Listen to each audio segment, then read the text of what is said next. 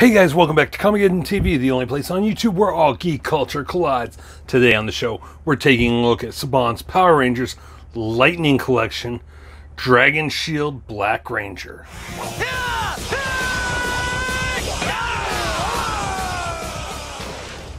So in case you hear anything in the background, that's the rain because it's storming today. So let's get on with it. This, of course, is the Saban's Power Rangers Lightning Collection, Dragon Shield Black Ranger from Hasbro. This is from the Oyster Stew episode of Mighty Morphin Power Rangers from Season 1, I believe. I'm pretty sure it was Season 1. Oyster Stew, where Zack ends up getting hit by one of the Oyster's slime or whatever that weakens him. And so Tommy gives him his power shield to help power him up, back up. Zack, are you okay? I came as soon as I heard you call me. Tommy, don't touch me! He's spraying me with some kind of acid gel. It'll get you too. Zack, here, take my shield. The powers in it will heal you and give you energy. Thanks, Tommy. What about you? I'll be okay. So anyway, let's go ahead and take a look at the box. This, of course, is a Walgreens exclusive. We have Zack here on the front wearing the power shield. We have the Saban's Power Rangers Lightning Collection logo there. Dragon Shield Black Ranger. There's the side, a nice picture of Zack. There's the back. And there's the other side. We got the original Mighty Morphin Power Rangers logo up top there. Now let's go ahead and open him up and take a look at the Black Ranger. Alright, so here we have Zack, the Mighty Morphin Black Ranger, the original Black Ranger from the first couple seasons of Mighty Morphin Power Rangers. I have held off for quite a while on collecting these. I haven't collected Mighty Morphin Power Rangers figures since I was a kid. And so I was hesitant on picking these up. But I'm kind of coming around. And I decided that if I'm going to collect these, I'm only going to collect specific teams. Of course, I'm going to start with the OG Mighty Morphin Power Rangers, and I'll probably end up collecting the entire Zordon era, which is Mighty Morphin, Zeo, Rangers in Space, the Alien Rangers, and Turbo. And then, well, I may not collect Turbo, I'm not sure. That was probably my least favorite of the Zordon era, was the Turbo Rangers. But then, if I collect any others, it'll probably be Dino Thunder and Power Rangers Ninja Storm. Those were really the only two post-Zordon era Power Rangers shows that I really liked. Anyway, let's get into it. This, of course, is Zack, and the detail on him is really nice. I like how they made it look, and again, sorry for the rain noises, guys. The ceiling is really close to the roof. There's really no space between here, so you can hear pretty much everything. But anyway, I like how they actually made the creases and everything in the uniforms, and they didn't have them overly muscular like some of the old school figures did, and how even some of the comics have. They really made it look like pretty close to how they looked in the show. You have a really nice silver paint job on the helmet. Silver and gold, really, because the eyes and the line around the, well, the line around the top of the helmet is a goldish color, it looks like. Maybe silver, it just depends on the lighting.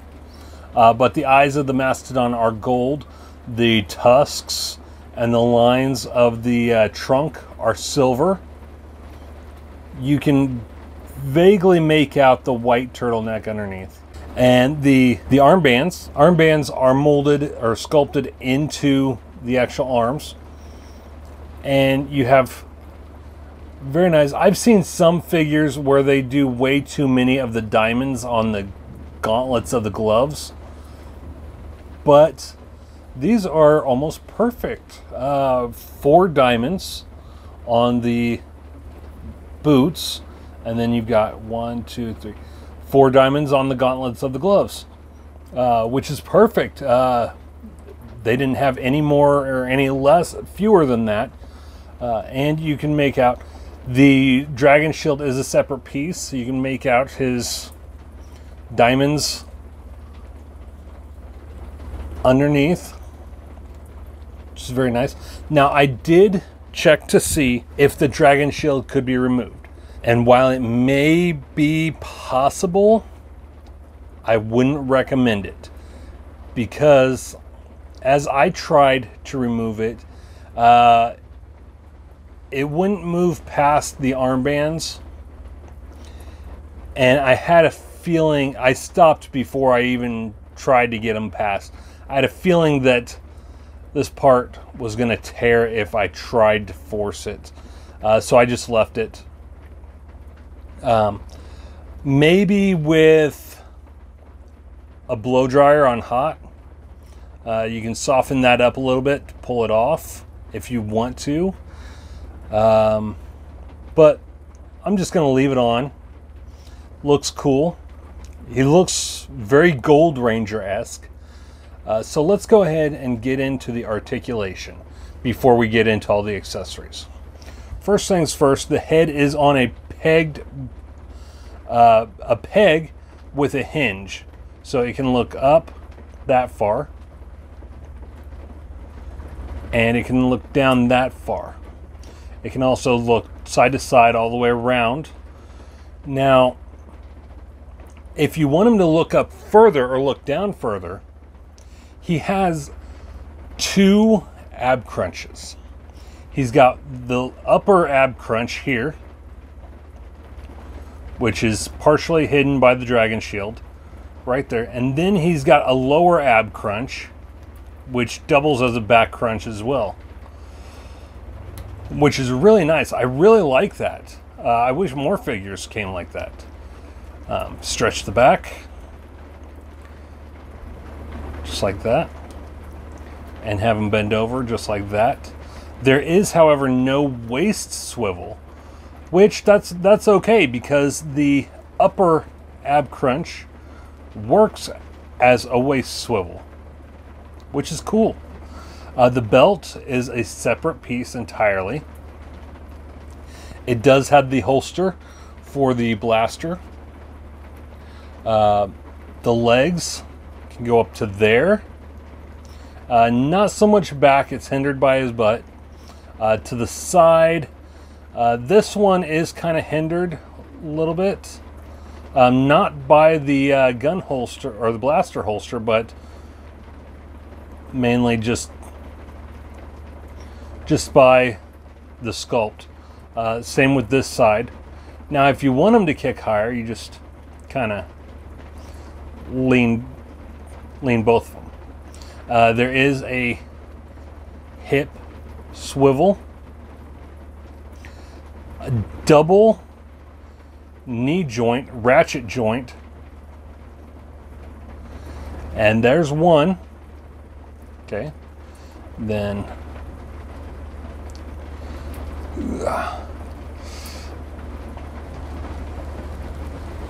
there's the second one. Now we bring them both. There's that. And there is a boot swivel, as well as an ankle rocker. Not too much tilting for the ankle rocker, though. Then up top you have the shoulder, which is on a ball joint and hinge, can get up to there. Rotate it around, can get up to there. It's kind of hindered a little bit by the dragon shield, which is a soft rubbery plastic. Okay, and then it's got a bicep swivel. And I love the placement of the joints as well, because they really blend in with the sculpt of the figure, other than the elbow and knee joints. You got double elbow joints right there.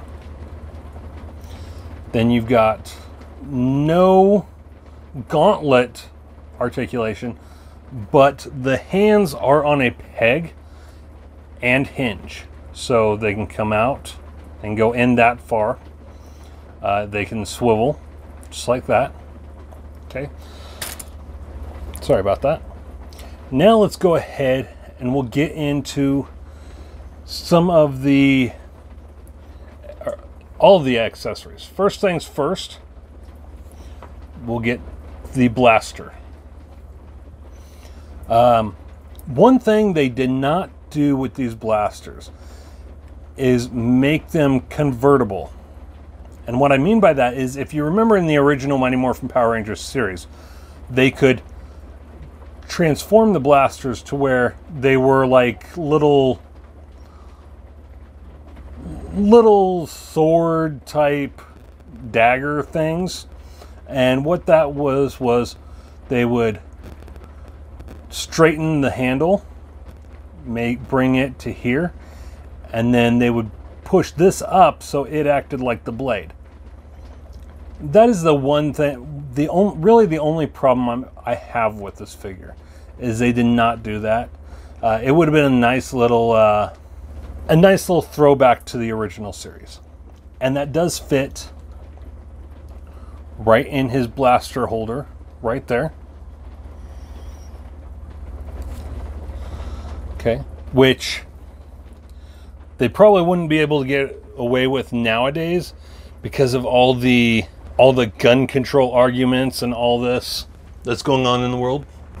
But then you have the power axe. One thing I found really awesome was that Hasbro went the extra step with the power axe and made it convert into the power blaster for when they bring them together. And it looks like they can actually bring them together. As you can see here with the sights, the sword would go in there. The bow, Kimberly's bow, would go across here, just like that. It would actually, looks like it would probably snap in there. And then the power daggers and the power lance. But it also comes with this blast effect. And this right here just goes just like that. Now they should have made this a little bit longer, the effect that enters there, because it doesn't really want to stay in that well.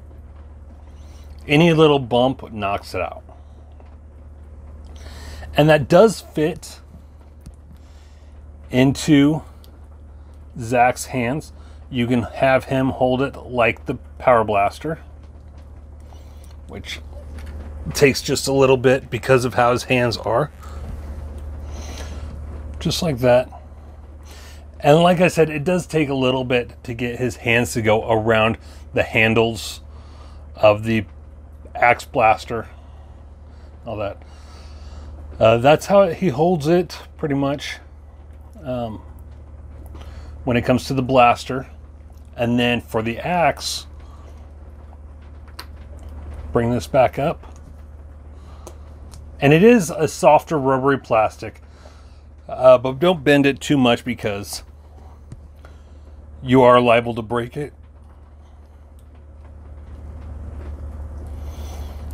But see how his hands are sculpted? I don't really like that. I wish they would have made it a little bit easier. Maybe separate hands for the different ways in which he holds his power weapon.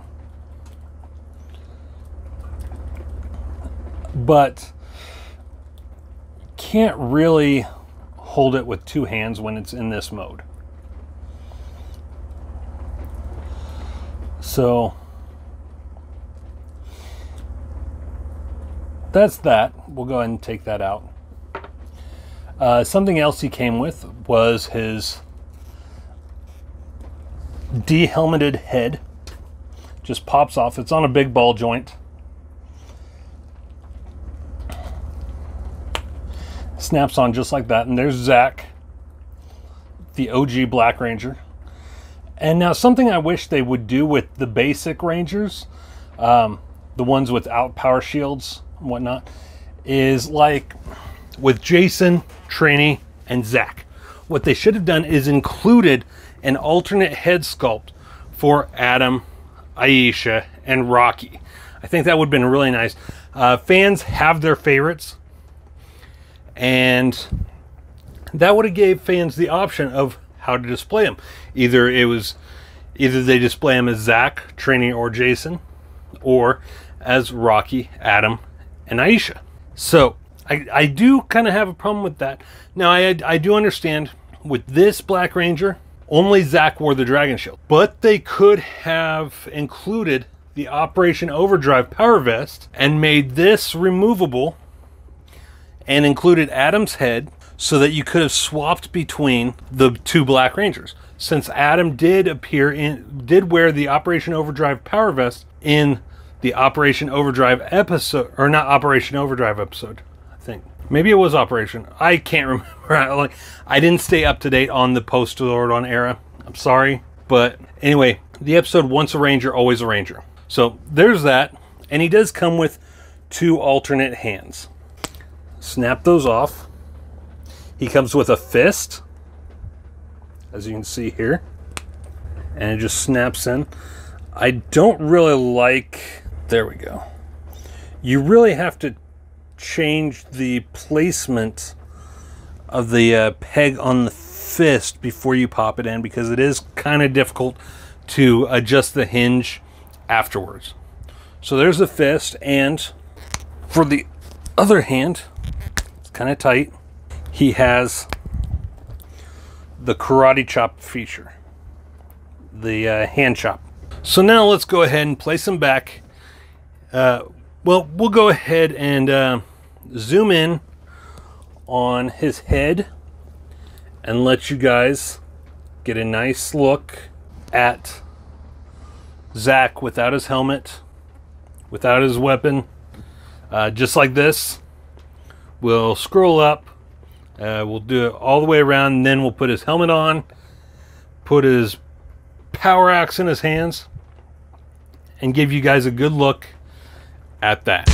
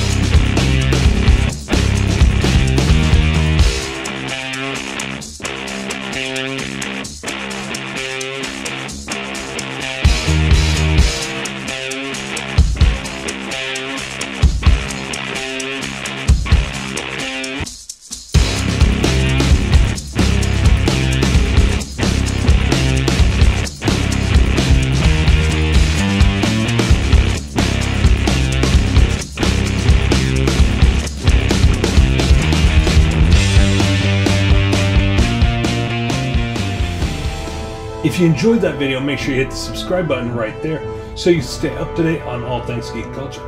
Also, go ahead and check out one of these 2 playlists on the side for more videos just like the one you just watched. I'm Shannon for Comic TV, the only place on YouTube where all geek culture collides. Take care, geeks.